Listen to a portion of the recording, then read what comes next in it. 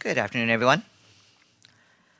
This morning, the Secretary General went to Yonsei University in Seoul to deliver remarks at the inaugural Global Engagement and Empowerment Forum on Sustainable Development. In his remarks, the Secretary General called for a new deal for fair globalization.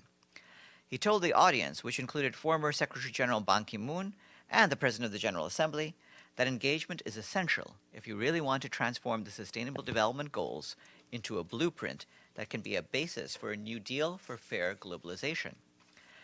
He added that the combination of increased globalization and technological advancement has led to meaningful improvements in many people's lives, but has also dramatically increased inequality and left us with a number of tough problems to solve, youth unemployment being one of them. While at Yonsei University, the Secretary General had an opportunity to meet with his predecessor, Ban Ki-moon. The current and former Secretaries General, along with the President of the General Assembly, Miroslav Lajczak, met with the Prime Minister of the Republic of Korea, Lee Nak-yeon.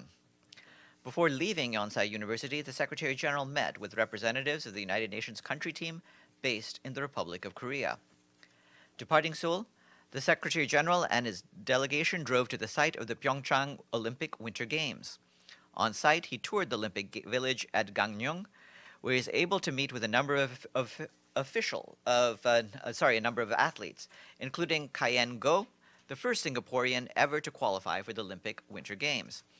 The Secretary General also met and encouraged competitors from Switzerland, Hungary, and China. In the evening, the Secretary General attended the official dinner hosted by the President of the Olympic Committee, Thomas Bach, for visiting dignitaries. Vladimir Voronkov, the head of the UN Office on Counterterrorism, briefed the Security Council on the Secretary General's recent report on the threat posed by Daesh, and he said that the fight against Daesh is entering a new phase. But despite setbacks in Iraq, Syria, and the southern Philippines, Daesh and its affiliates continue to pose a significant and evolving threat around the world. Daesh, he says, is no longer focused on conquering and holding territory. It has been forced to adapt and focus primarily on a smaller and more motivated group of individuals, and it is now organized as a global network with a flat hierarchy and less operational control over its affiliates. His remarks are available in our office. The Secretary General, along with his Special Envoy Nikolai Mladenov, would like to express their gratitude to the State of Qatar and the United Arab Emirates for their prompt and generous contributions to the urgent UN appeal aimed at averting an imminent humanitarian catastrophe in Gaza. This contribution will ensure that the vulnerable people of Gaza are able to access life-saving health, water, and sanitation services.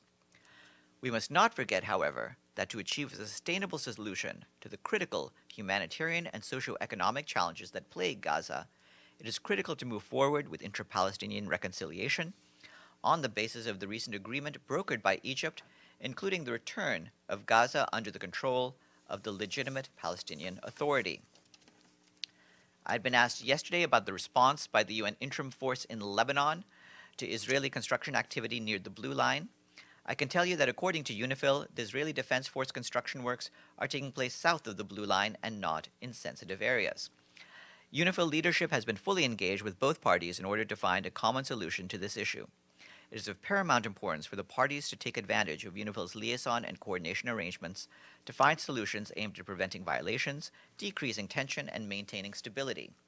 It's important to emphasize that during the tripartite meeting held in Ras Al Nakura on the 5th of February, the Israeli Defense Forces and the Lebanese Armed Forces confirmed their commitment to further use the tripartite and liaison and coordination mechanisms to address any issues that could increase tension. UNIFIL's troops are on the ground to monitor the situation, which is calm. We remain deeply concerned by the continued intense fighting in eastern Ghouta and its impact on close to 400,000 civilians in the besieged enclave in Syria. Over the past 48 hours, intense airstrikes and shelling have reportedly resulted in scores of civilian deaths and injuries, as well as damage to civilian infrastructure, particularly in the towns of Douma, Hamuria, Gafirbatna, and Sawa. Meanwhile, since the 20th of January, tens of thousands of people have been displaced in Afrin due to ongoing hostilities, with 2,000 people being reported as displaced elsewhere in Aleppo Governorate. While numbers inside Afrin are extremely difficult to verify, displaced people are reportedly sheltered in schools, mosques, and public buildings. The main needs of displaced people include food, medicine, and winter items. Today in Abuja, Edward Kalon, the humanitarian coordinator in Nigeria, launched the humanitarian response plan for the northeastern part of the country. The appeal is for $1.05 billion to reach 6.1 million people with assistance. Some 7.7 million people need humanitarian assistance in the worst affected states of Borno, Adamawa, and Yobe. This includes 3.7 million people who are expected to be severely food insecure during the lean season starting in June. Mr. Kalon said these are people who have been displaced and are living in camps or host communities, people who have returned home to nothing, and people living in other areas that are hard to reach for humanitarians. The humanitarian crisis in Nigeria's northeast is one of the most severe in the world today and is now in its 9th year. Our colleagues at the Food and Agriculture Organization today launched a $1.06 billion appeal to help vulnerable communities in 26 countries fight back against hunger. The agency hopes to reach some 30 million people who rely on agriculture and have been affected by climate-related shocks in countries like Bangladesh, Somalia, and Yemen. It will do this through activities that include providing seeds, tools, and other materials for crop farming, providing veterinary care for livestock, land and water management, and giving at-need families cash so they can immediately access food. More information on the appeal is available on FAO's website. Today, in the Economic and Social Council chamber, countries are celebrating the International Day of Women and Girls in Science. The actual day is on the 11th of February. In a video message, the Secretary General told attendees that while both boys and girls have the potential to pursue ambitions in science, systematic discrimination means women occupy less than 30% of research and development jobs worldwide. He said efforts are needed to overcome stereotypes and biases and stressed the need to support and invest in women as scientists and innovators. His message is online. And thanks today go to Morocco, which has paid its 2018 regular budget dues. The honor roll total is now 45. A reminder that correspondents are invited to a screening and discussion of the film Familiar Faces, Unexpected Places, A Global African Diaspora, this evening from 6:30 p.m. to 8:30 p.m. in Conference Room 4. And I have an appointment. Today, the Secretary General is appointing Lisa Filippetto of Australia as head of the UN Support Office in Somalia, known as UNSOS. Ms. Filippetto will succeed Hubert Price, to whom the Secretary General expresses his gratitude for his dedication and effective leadership of UNSOS. And Hubert Price is, in fact, my guest today. Ms. Filippetto brings to this position more than 30 years of experience within the Australian Department of Foreign Affairs and Trade, where she served in a variety of posts at headquarters, including as Assistant Secretary General of the European Union and Western Europe branch. And we have more details in my office. And like I said, I'll be joined by Hubert Price shortly. Before we get to him, are there any questions for me? Yes, please. Yeah. This is Imran Ansari. I would like to draw your attention to Bangladesh. You may know that former Prime Minister of Bangladesh and key opposition leader Begum Khaleda Zia was jailed for 5 years for corruption. After her verdict, tens of thousand people come to the street to protest. And against this political motivated verdict, police imposed 144 and used live bullet to demolish this protest. Thousands of opposition activists being arrested as per the media report. You may know that general election will be held this upcoming December, and political expert already told to the media after his verdict, it is the process to eradicate Begum Khaleda Zia and her son Tariq Rahman from the general election. In this connection, what types of initiative taken by Secretary General, and could he send any special envoy to Bangladesh to resolve the political crisis? Well, first of all, we only recently received the reports concerning the arrest and the subsequent events. We're monitoring what the events are on the ground, and we will react accordingly. We would, of course, be concerned about any reports of violence, and at this point, we call on all sides to maintain calm, and we expect to have a further reaction after we've evaluated the situation further. Edie? Two questions, Farhan. Does the Secretary General have any comment on the attack by the U.S.-led coalition in Syria that has killed dozens of Syrian troops? And secondly, the UN humanitarian chief, Mark Lowcock, is briefing the Security Council on the Syrian humanitarian affair behind closed doors. Is there any way of getting him to the stakeout to talk to us and tell us what he told the council? I don't know whether he would himself be willing to come to the council, but we provided some of the details of the humanitarian situation in Syria in my notes just now, and that is in keeping with some of the things that he is expected to brief the Security Council about.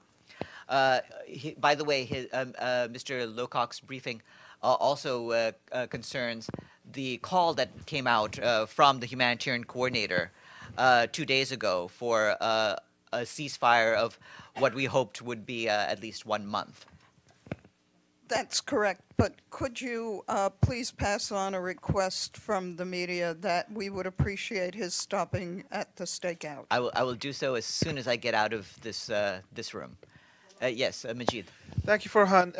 About that, the UN call for 30 days ceasefire in Syria, the Russian ambassador just said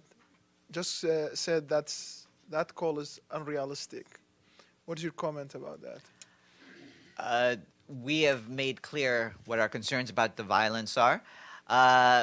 We have also made clear the reasoning behind this. We want to make sure that there's a cessation of hostilities in key parts of the country so that we can better gain access for humanitarian aid and so that we can evacuate people who are in desperate need of medical help. We've done this several times in the past. Sometimes it's worked, sometimes it has not, but it's gotten to one of the points where it is a crucial point, and this is what Mr. Lowcock is discussing with the Security Council. Any official response from Russia, Turkey, US, the countries who are engaged in military activities in Syria about this call? Well, I mean, they can comment as they see fit. To the UN.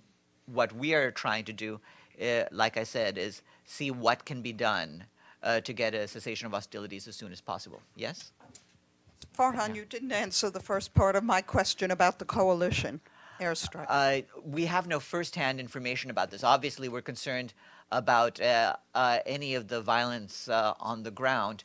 And as I've said, what we're aiming for is to see whether there can be some sort of temporary halt brought about. Yes. Question on Zimbabwe. Zimbabwe's new president, Emerson Mnangagwa, said earlier this year that they would welcome UN observers in the upcoming presidential and parliamentary elections in the middle of this year. Have there been any contacts in that regard with the Zimbabwe government and the UN?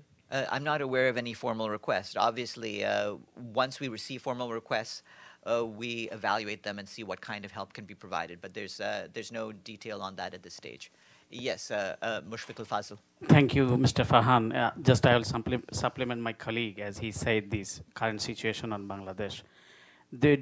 From this podium, many times you said, and the Secretary General, the urging for inclusive and participatory election. But with this verdict of the main opposition, Begum Khaleda Zia, do you think still there is a hope to hold a free, fair, and credible election, inclusive election in Bangladesh? One. Second question is, Bangladesh, do you think the role of law in currently Bangladesh prevailing, the role of law is established because the Chief Justice forced to leave the country? And the role of law is, the judiciary is very controversial. So what is your comment about this verdict on main opposition, Begum Khaleda Zia and her son, Tariq Rahman? Well, as I just mentioned, we're just monitoring what the latest developments regarding this verdict are, and we expect that we'll say something more once we've evaluated the situation. It's too early to judge what impact this will have. But yes, we do continue to call for an inclusive and democratic process in the country. Yes, Masood. Yes, thank you for this. As far as the situation in Egypt is concerned, with the aid of the Israelis, they are routing the so-called opposition everywhere, and the Sisi government is arresting the opposition leaders. Has the Secretary General got to say anything about that? We're looking at the most recent actions taken by the government. You'll have seen our previous concerns expressed, but I don't have anything new to add on that. Yes, Iftikhar. Thank you, Farhan. Aziz, with regard to the situation in Maldives. How has the president of Maldives reacted to the UN offer to ease the crisis resulting from his actions, which the human rights chief described as assault on democracy? I'm not aware of the position of the president, but what I can tell you is that our Assistant Secretary General for Political Affairs, Miroslav Yencha, did speak with the foreign minister of the Maldives 2 days ago to relay what our concerns have been. You saw the statement issued by the Secretary General, and we made those points directly to the government. Errol.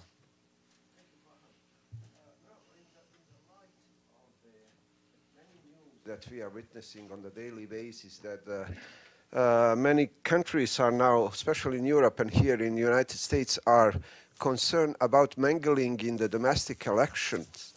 What does the Secretary General think? How high is that in his box of concerns, global concerns, and what does he say, and what does he probably plan to address or so on that issue? On which issue? Please repeat. Excuse me? Could you please repeat your question? Okay. In the light of the concerns of meddling, foreign powers meddling in elections of another meddling. Meddling, yes. Yeah. Sorry, for my Yes. English is only my second language. Yes. What does the Secretary General thinks about that? Is that in his box of concerns or so? It's clear for us that we want all elections to be decided by the voters in the respective countries in which those elections are held. And we hope for free and fair democratic processes wherever they're held. Yes. Thank you. Obviously, there are some concrete, not only concerns, but allegations that Russia is on the top of those countries who are interfering in other countries' election in Europe and here in the United States. What does the Secretary General say? He's a champion of democracy, and the free and fair elections are the main tool of that democracy. Well, I just repeat what I'd said. Ultimately, our goal is for everywhere for there to be free and fair elections in which elections are decided strictly by the country's voters. Yes. Thank you, Farhan. I have two questions, one on Iran and one on Libya. In Iran, an 81-year-old former UNICEF diplomat, his name is Bakr Namazi. He was taken back to prison after he had a leave of medical leave from prison for heart problems. So he was taken back to prison. Is there any statement, or are you aware of what happened to Bakr? Yes, what I can say is we understand that former UNICEF staff member Bakr Namazi has been returned to Elvin prison after his medical release on the 28th of January. UNICEF is deeply concerned about Mr. Namazi's deteriorating health and continues to urge the Iranian government to grant him a full and unconditional release on humanitarian grounds. Mr. Namazi is 81 years old and has been detained in Iran for almost 2 years and is in increasingly poor health. He was most recently admitted to hospital on the 15th of January, and that was his 4th hospitalization in the past 12 months. Good. I'm glad that you had a statement at least. The second question, the panel of experts on Libya had documented some secret relations between the security forces in Tripoli and the gangs who are responsible for immigrant smuggling and smuggling other merchandise. I mean, the report has been leaked out to the press. Do you have any comment on that? Well, we don't have any first-hand information about these reports, but certainly we have called for there to be an end to any sort of cooperation between governments and human trafficking networks, and we believe all governments should work against that, and we will press all of them on that. Yes, you, and then you. Thanks a lot. I wanted to first to follow up on Bangladesh. I mean, you'd said this arrest took place some time ago, and various countries have put out already travel warnings. So I'm wondering, at a minimum, does the UN with its country team there, have they taken note of what's taking place in the street? I've told you what I've got on that. And given that there's live fire, you say very recently, DPKO put out a statement thanking Bangladesh for its peacekeepers, and I'm sure they've done great work, but there's been repeated issues of abuses by the security forces, or seeming abuses, killing of civilians, use of live fire on protesters. Can you describe what vetting goes on, and the recent spate of these thank you messages put out by DPKO, are they in any relation to the vetting process that's going on, or issues that have arisen in various delegations, contingents of peacekeepers? All peacekeepers are vetted to make sure that they have not engaged in any practices that involve the violation of human rights, and we go through that on a country-by-country basis. And so have there been any Bangladesh peacekeepers blocked in the last 5 years, given the events in the country in which units by name have taken place in crackdowns on their own civilians? We raise all concerns with any particular members of incoming peacekeeping troops with the troop contributing country to make sure that no one is deployed who does not meet our standards. Yes, Pam. Farhan.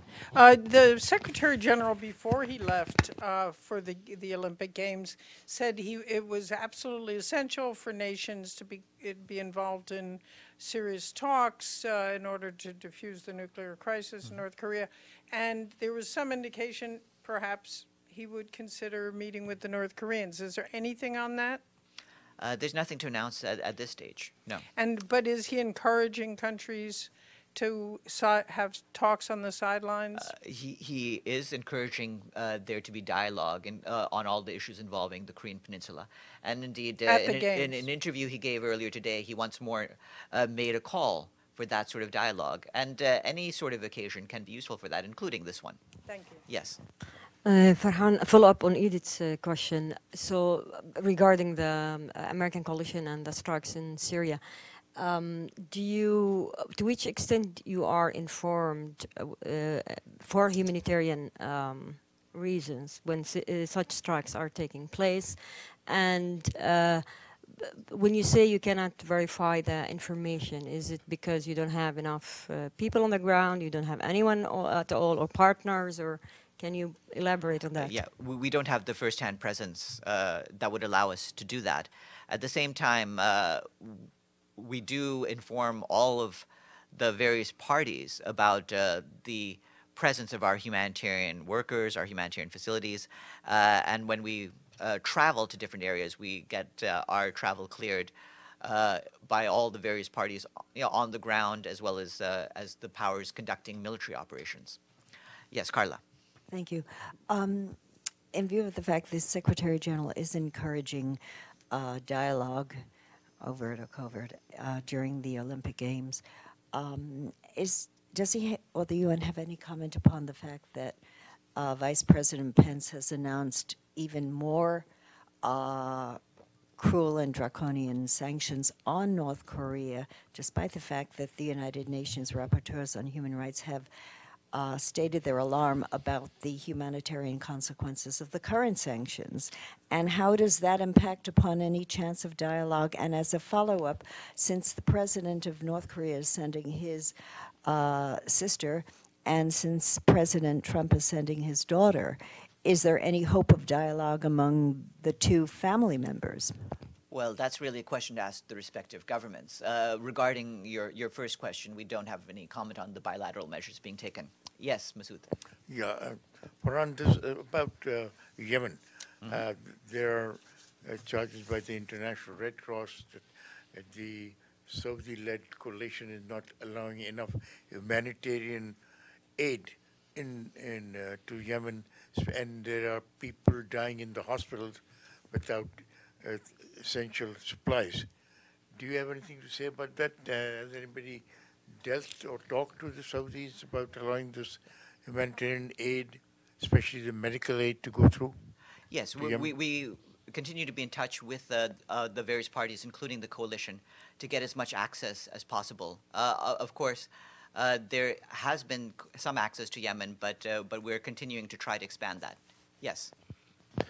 Farhan, how much is on the Secretary General agenda this year, at the beginning of this year, the question of Cyprus. As we know, he was very enthusiastic at the beginning of his tenure. What's going on now? Well, he continues to be advised, including from Elizabeth Spahar, who is our senior official currently dealing with the Cyprus file, about all of the events, and he continues to see what influence we can have to bring the talks forward. Also, if I may, yeah, in that region, is Secretary General fully advised on the situation, on the negotiation, on the changing of the name of the former Republic of Macedonia?